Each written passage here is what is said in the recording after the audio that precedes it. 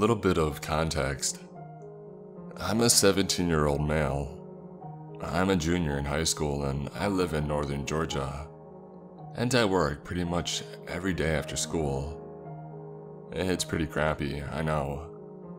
But it's one of the only ways I can pay for my phone, gas, and my countless other hobbies. On the weekends, I of course am out of school, and I don't have to work. I love to spend my time off in the wilderness. I camp, hike, fish, you name it. I love my parents, because ever since I turned 16, and I had my license, they let me go off adventuring by myself. Anyways, ever since the pandemic started getting worse, I've been out of school and I've had a lot of less hours at work. However, this has also caused most campsites and hiking trails to become closed as well. Luckily, my grandpa owns a large chunk of land up in the Appalachian Mountains, right next to a river. It's honestly weird that I haven't been up there before. So, after weeks of boredom, I decided I would ask him if I could spend a weekend from Friday to Sunday at his property. He reluctantly agreed. One that stood out was the warning that he gave me. He warned me that some of the locals near the property have seen some messed up animals up there. I assured him that I would be fine, telling him that they were probably just malnourished coyotes or something. I really wanted to get out in the outdoors, and I wasn't going to let some wild animals ruin it for me. But I was a tad bit nervous after hearing that. But not that much.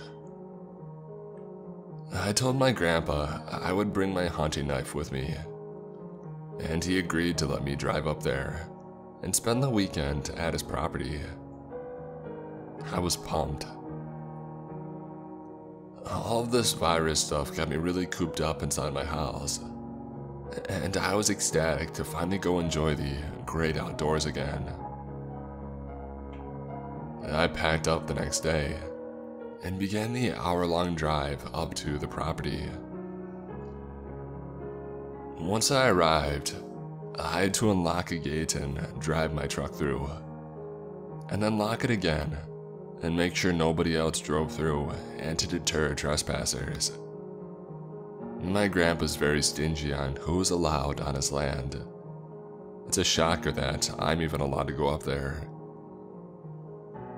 I'll try to give you a basic idea of what the property looks like. You pull onto the property kind of diagonal to the road and go through the gate. Then you drive through the dirt some and then cross a bridge that goes over the river. It looks sketchy, but it's actually quite sturdy. After the bridge, you turn right down a road made by my grandpa's truck, and drive down that road until you reach a field that my grandpa mows on occasion. He only lives 30 minutes from the property. The property extends a little further into the woods, but that's about it. As soon as I parked the truck, I immediately felt uneasy. I know it sounds cliche, but I felt eyes on me. I ignored it, chalking it up to me being unfamiliar in the area. My plan for camping was to set up my hammock right next to the river, and set up tarps above and below it. I took a long while, but I eventually found a suitable spot. As far as food goes, I had brought my portable stove and grill, as well as hot dog and hamburger ingredients, stuff to make sandwiches, and some eggs and bacon. But I also intended on catching fish and having a fish fry the night before I would leave. The more time I stayed on the property, the lesser I felt eyes watching me. I arrived late that day, so by the time that I was situated, the sun was starting to go down. I cooked myself a hot dog, drank some Pepsi, and made myself a small fire. I was right next to the river, and honestly, sitting next to it by the fire and watching the sun go down was the most relaxing thing I could imagine. At around 11, I decided to call it a night. I put out the fire and then climbed in my hammock to get some rest. This is where things started to get weird. I fell asleep pretty quickly, and then I started dreaming. What happened to me has never happened to me before, and never again since then. I had the most vivid dream that I've experienced. No, it wasn't a dream. It was a nightmare. It was almost as I was actually there. I now know I was looking through the eyes of someone or something. It started in the field, pacing around. It was, I would say, around 200 feet from my campsite. It started moving towards it, stepping through the thick brush to get to the bank where I had set up my hammock. I could see myself sleeping in the hammock. I then woke up, terrified. I checked my watch and it was around 2 o'clock. I began hearing something moving closer to my campsite. I picked up my flashlight and shined it in the direction of the sound. Nothing. I sighed. I must have just been hearing things because of the nightmare I just had. What scared me about the dream was how real it felt. I stayed awake, processing what had just happened. I don't know when, but I eventually fell asleep. I woke up around 8 the next morning, remembering what had happened. I don't know why, but I laughed at myself, because at the time I thought I was getting worked up over nothing. I should have just left then and there. But I stayed, not understanding how weird what just happened was. The day was a blast. I fished, I swam, I hiked a little bit, and I had a giant fish fry that night. After stuffing my face with trout, I made another fire and soaked in the beauty of the land once again. After vibing by the fire, I once again decided to call it a night. As soon as I got into my hammock, I instantly thought about what happened to me the night before. Now that it was dark and quiet out, I felt afraid. I tried and tried, but I couldn't fall asleep. Around 1 when I was just starting to fade, I got hit with this overwhelming amount of dread. I was instantly wide awake. I grabbed my flashlight and knife out of my bag. I laid in my hammock, terrified, not knowing what to do. It was then that I heard one of the worst sounds that I have ever heard. It sounded like a woman screaming, like she was getting murdered, combined with this low, demonic growl. God, it scares the absolute piss out of me just thinking about this. I wanted to run to my truck and get the heck out of there. But there was no way I was going out there with God knows what. I sat there for so long, thinking that I would die out there. As if things couldn't get any worse, I started to hear approaching footsteps. I remembered back to last night and the dream that I saw I'm going to die, I kept thinking. I should have listened to my grandpa. I'm such an idiot. Right when the thing was about to reach my hammock, it stopped. I could hear heavy breathing. I don't know why, but I had a massive urge to shine my flashlight on whatever was there.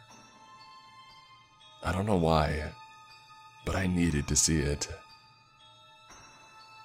I quickly turned on my flashlight and aimed it right at this horrible monstrosity. It was tall, gangly, and was squatting on the ground. Its face. Oh God, its face. I'm shitting bricks just writing this, but I swear to God, it looked exactly like that deformed person from that famous Russian sleep experiment picture. Deformed teeth, huge eyes, everything. Worst of all, it was smiling. Why in the world was it smiling? I didn't have any time to think before it leaps towards me. I jerked myself backwards and flipped out of my hammock. The thing missed me by inches. I began a full sprint to my truck. Hearing that thing chasing after me, it was screaming and growling. I'm convinced that this thing was from the deepest pit of hell. I was almost to my truck, and thank God that I had my keys in my pocket. If I hadn't, I would have been a goner for sure that night. I hopped in my truck, just in the nick of time. It rammed into my door and tried opening it. I was frightened how intelligent this thing was. I sped off, ramming the gate open and speeding down the road, leaving everything at the camp except for everything that was on my person. I grabbed the only other thing that I had, my phone, and I called my grandpa. It took about 3 tries, but he eventually answered, pissed. I told him that I needed to stay at his house for the night, and I would explain everything when I got there. Once I got there, I told him what happened. After hearing my story, he berated me for not calling the police. He thought that I had some crackhead trying to rob me, and that he would definitely be gone by now because I didn't call the police. He told me to get some sleep and that we would check it out in the morning. As soon as he went back into his bedroom, what happened hit me like a brick wall, and I began breaking down, crying. I didn't get an ounce of sleep that night. When we investigated the property and campsite, we saw big footprints with very sharp toenails. Worst of all was the campsite itself. The thing had tore everything to pieces, leaving huge claw marks everywhere. To this day, I haven't seen the same look on my grandpa's face. He told me to pick up what I could, and that we were getting the hell out of there. I salvaged what I could, and then drove back to my house. I told my parents, and they both are thinking the same thing that my grandpa said. After that, my parents never let me go into the wilderness alone again. It didn't bother me one bit. The outdoors will never be the same to me, ever again. My parents told me a few days ago that my grandpa was selling the property for what they said were unrelated reasons. I really hope that what I saw was just some deformed drug addict, and that my scared mind perceived it as a monster. But those screams, that face, the dream I had, they all say otherwise.